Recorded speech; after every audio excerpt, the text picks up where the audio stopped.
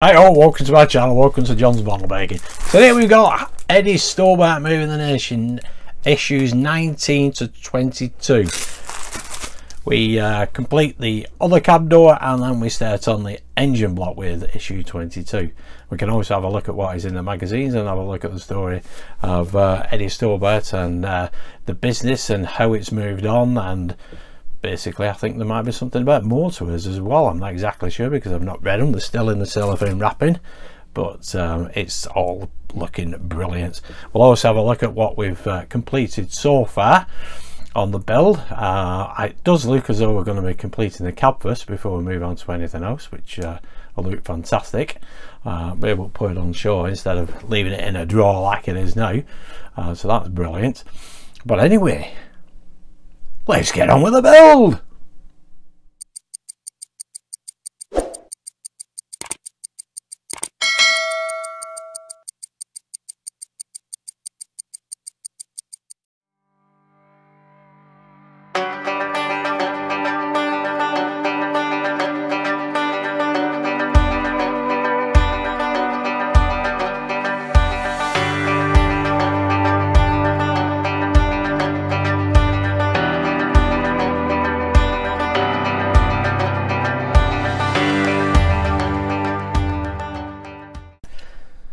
Okay, let's get the parts out of this bag.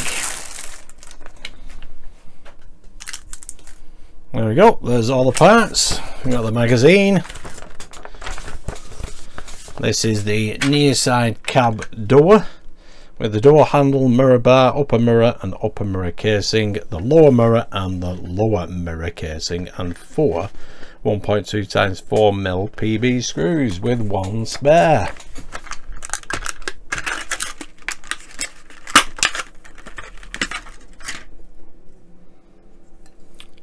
That looks in beautiful condition, so pop that to one side for now. First of all, what it wants us to do is to put these mirrors together. We have a location hole there,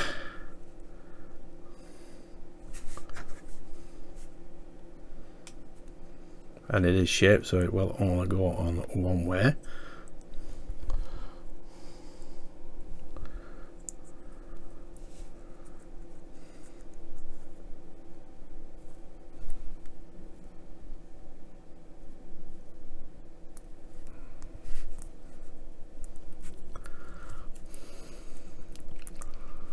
Just like that. And the same with this mirror. Location hole, peg on the back, put that into place. Should just fit in. Have I got it the wrong way around? Probably. There we go, snaps in place. Excellent. Yep, I got protective film on them as well. Brilliant, there we go. Now it wants us to fit these on here. Now they are key shaped, these, so they will only slip on one way.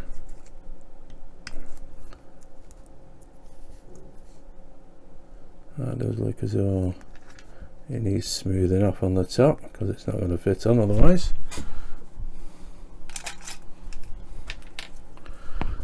Let's scrape that off.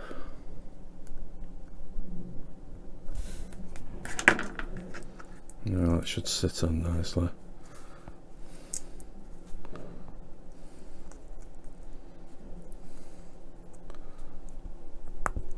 There we go. Just like that, and you can see, you can't see what I've scraped off because it's covered it. Brill. And now we can do the same again with this mirror.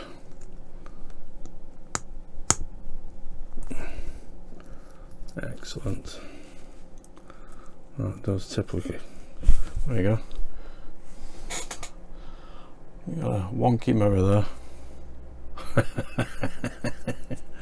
That must be the norm for these, even though the picture looks different. Let's see if we can sort this. There we go.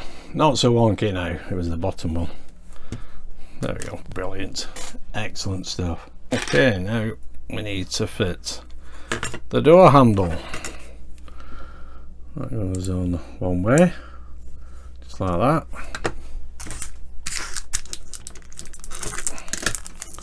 And now we need the screws.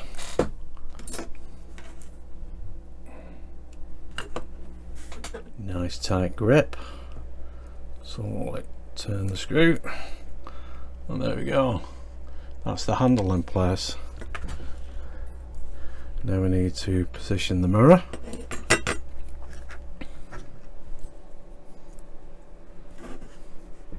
That goes there and there, like that. Yep. And we need 2 more screws. There we go. Get this one on there.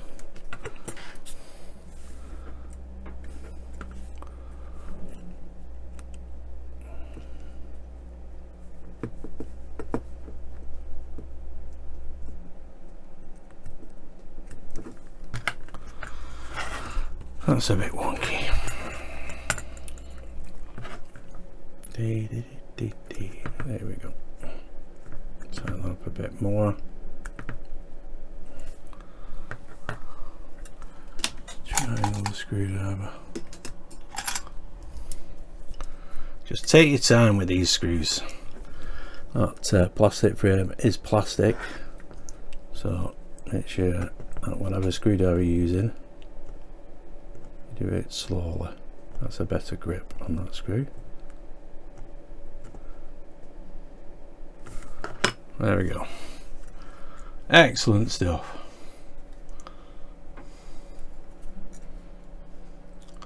Brilliant. That is issue 19 complete. It's a lovely looking door. Right, now we can have a quick look at the magazine. Put that to one side and that to one side. And first page, arrival haulage operation. It is impossible to say why it is that Eddie Stobart Limited caught the public imagination. There were plenty of other haulage companies that stood out in their own way. James Earlham & Sons not only stood out, but it also had many features in common with Eddie Stobart. And that goes on for 3 pages. On the 3rd page we've got Coleshaw Hall. Coleshaw Hall is a Tudor revival style country house. It was built in 1903 by J.G. Peel, a local textile magnate who was recorded as having won 2nd prize with one of his horses at the Middlewich Agricultural Show in 1908. That's an interesting read as well. Brilliant. And then we have the next article, M registration, Scania 113M320. Stobart's fleet in the 1990s included a batch of Scania 113M320 tractor units, primarily used in conjunction with the 3-axle curtain-side trailers and particularly suited to long-distance haulage. They look superb. Nice picture there. Ready for the long haul, Scania's 113S with M registration number plates line up at the Carlisle depot.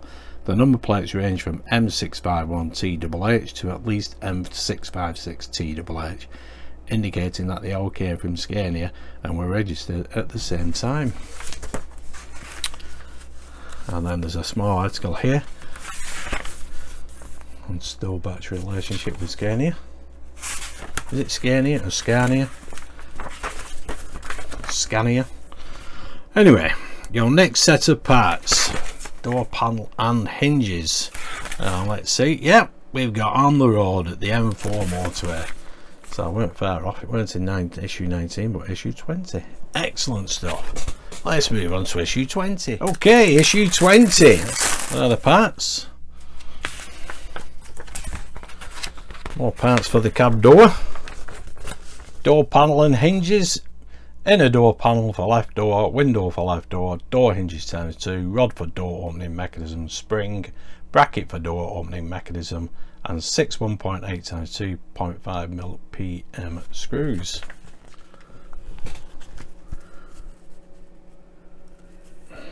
keep that safe. First of all, what we need to do is to get that into position there, like that. There we go. And then we need to position this bracket. Okay, now that bracket, the two ends on it are slightly different. So the bottom end, let's show you. Okay, this smaller end hooks in first at the bottom of this, so I'll push that in, rod in, and basically position this. Well, I say position it, it's not going to be different, if it's not going to be easy. I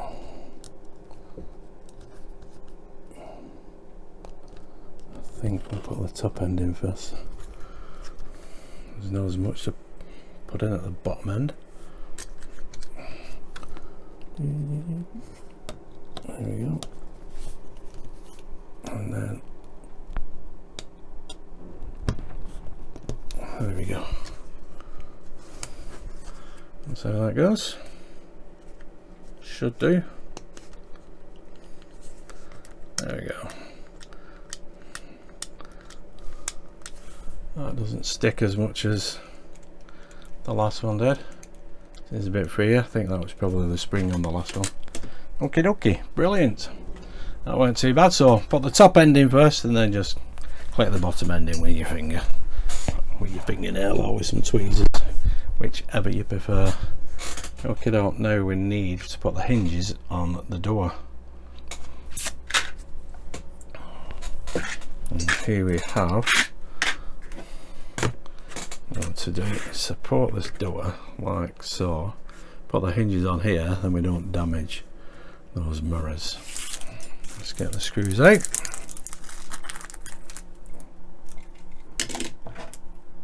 And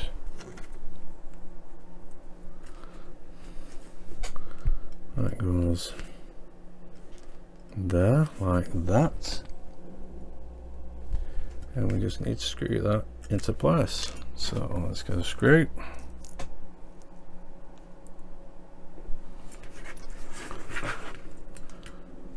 Face that way for me. There we go.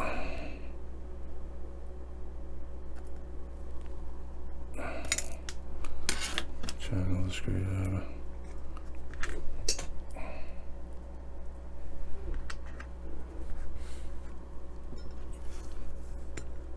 Keep that there.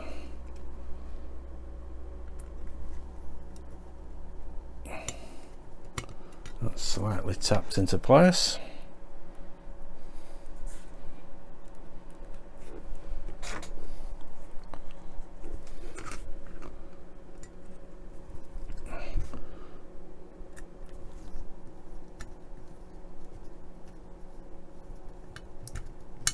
Right, there we go.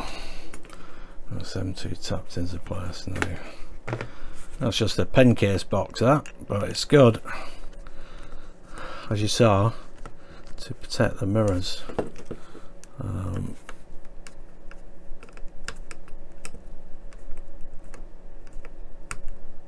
There we go. That's the hinges in place. That one's not gone right, so I'll screw that back out. I think we'll dab a bit of oil on this one. Okay, look. And my trusty egg cup with 3-in-1 oil in it. Reposition that hinge.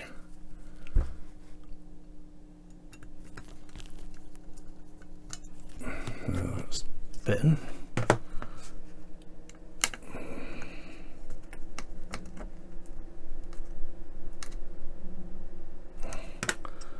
There we go.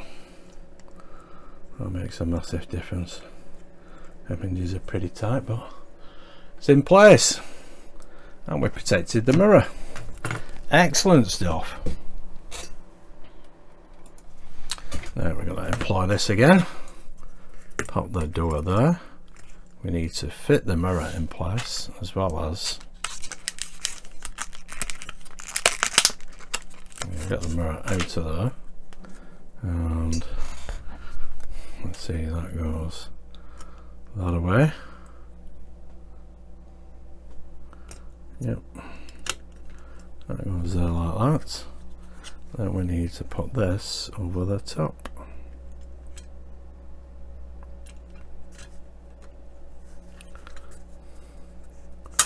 Just like that. And we need to screw this in place. 4 screws. Sorry, 3 screws. Can only see 3. Yep.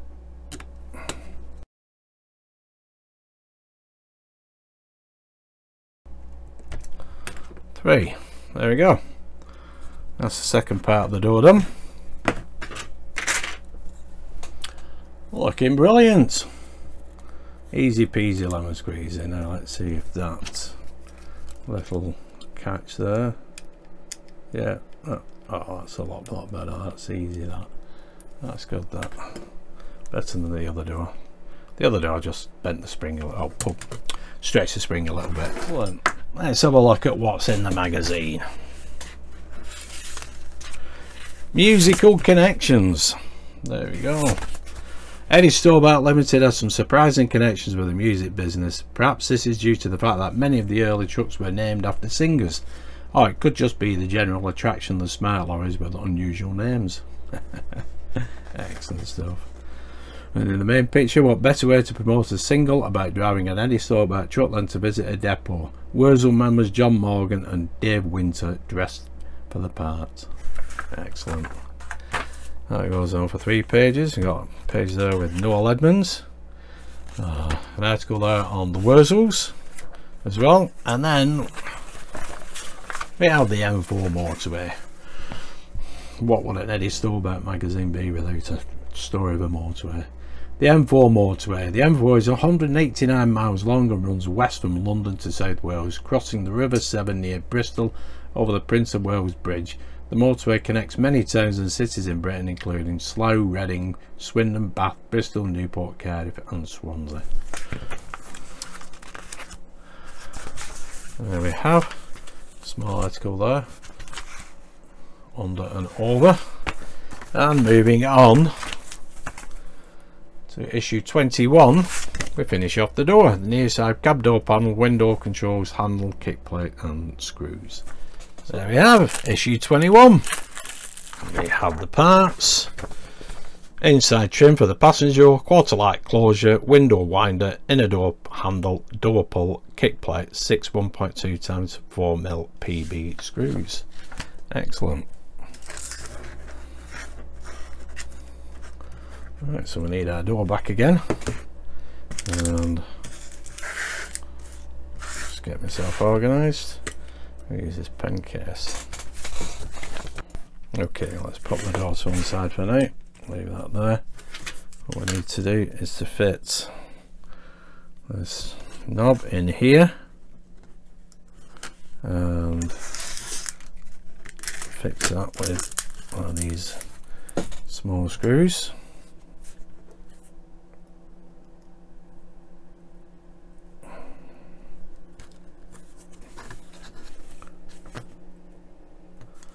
I'll do the same with these handles as well. So this one goes here.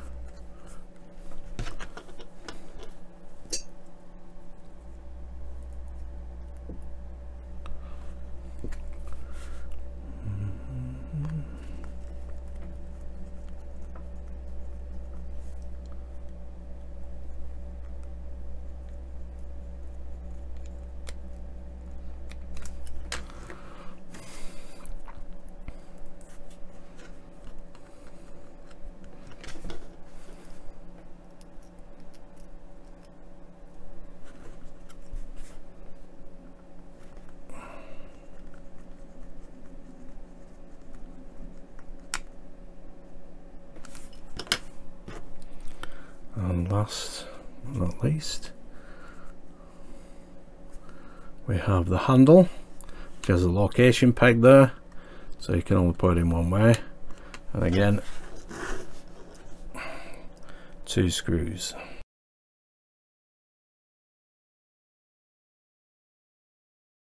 There we go, that's all those in place. Now we just need to fit it on the door. That goes there. If I remember right, it just clicks into place last time, which it does. And then we have the kick plates, which will only go in one way, like that. Excellent. That's the door complete. There we go. First story, depot development.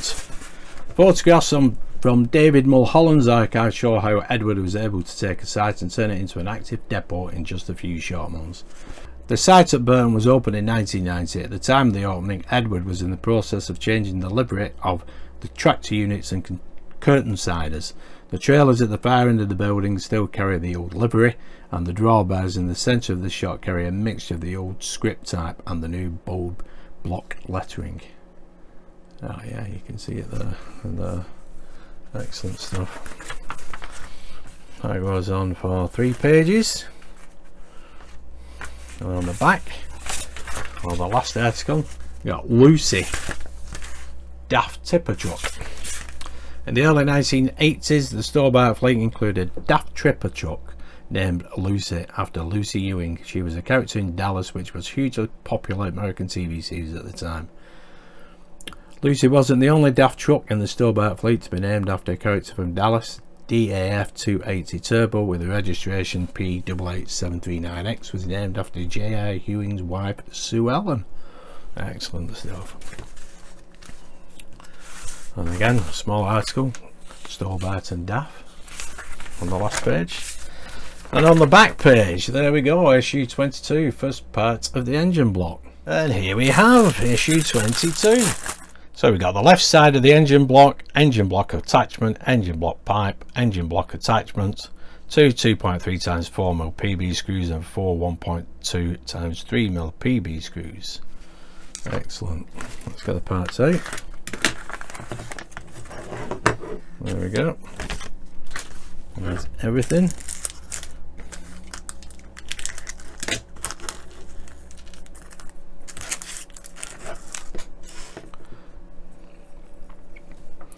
That is nice and metallic, nice paintwork as well. There's not a fantastic lot to do in this issue, as there isn't in most of the issues. Okay, so the first thing we need is this piece, which goes in here. There's a location hole there, a peg on it as well, so it will only go in one way. And we just need one of these screws.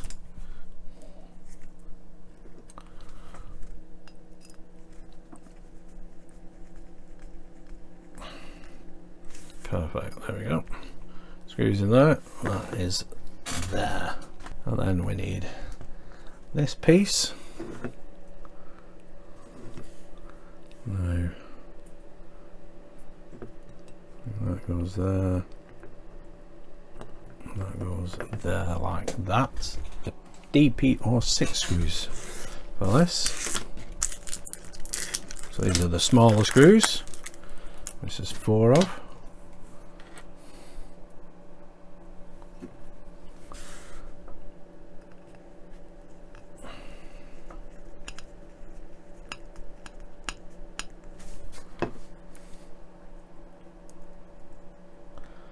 And we just got the one piece left to put in place.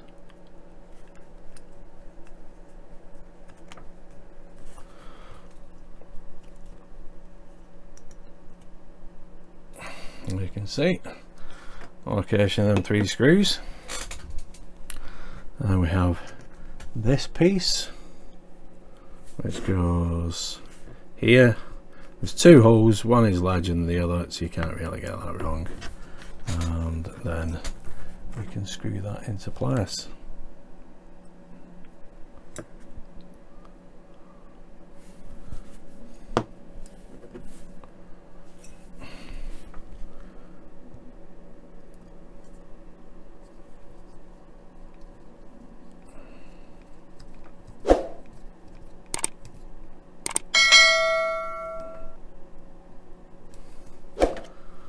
we go.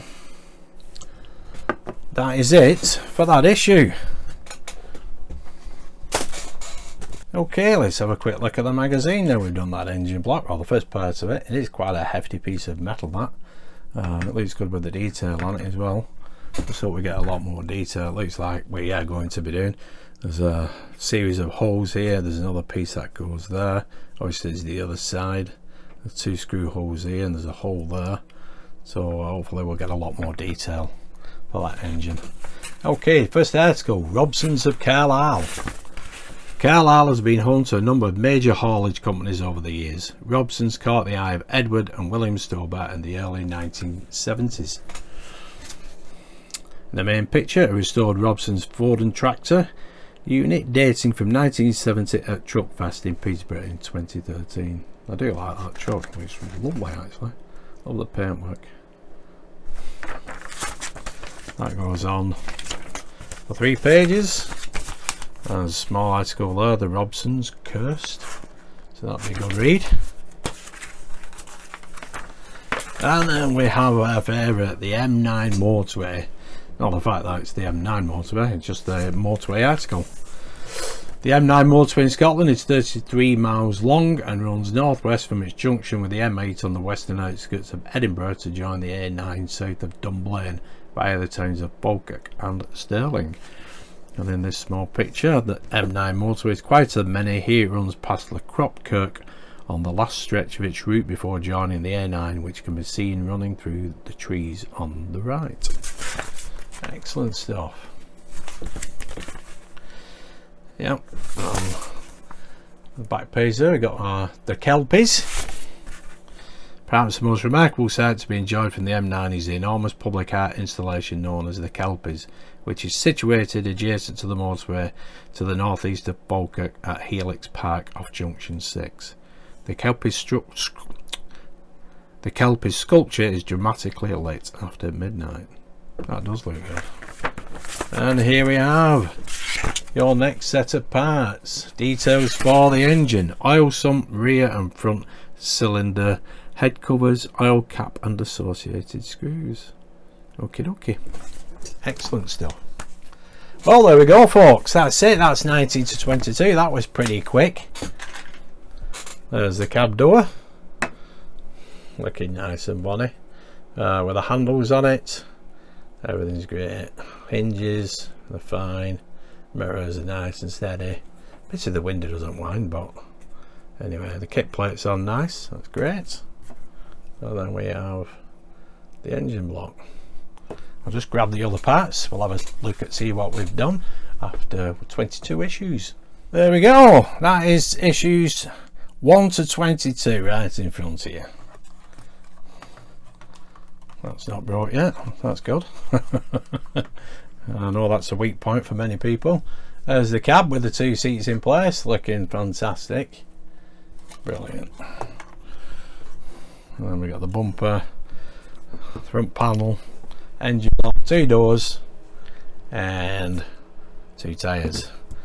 I can't remember how many tyres it was now, but 14 that we got, so another 12. Excellent stuff. Well, I hope you enjoyed that, because I certainly did.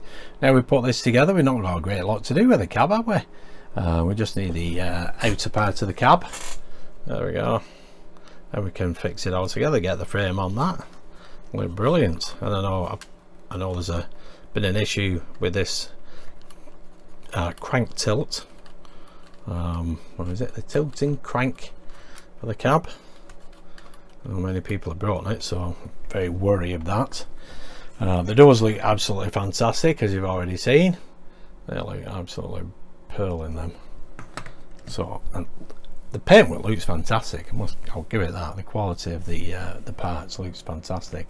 Just a pity it's 140 issues. It should be at least 20 less. But anyway, if you did like that, give us a big thumbs up, subscribe, hit that notification bell, and I'll see you next month for issues 23 to 26. Yes, yeah, I got that right. That's 4. Brilliant. Hopefully have a good month, stay safe, and I'll see you next month. Bye for now.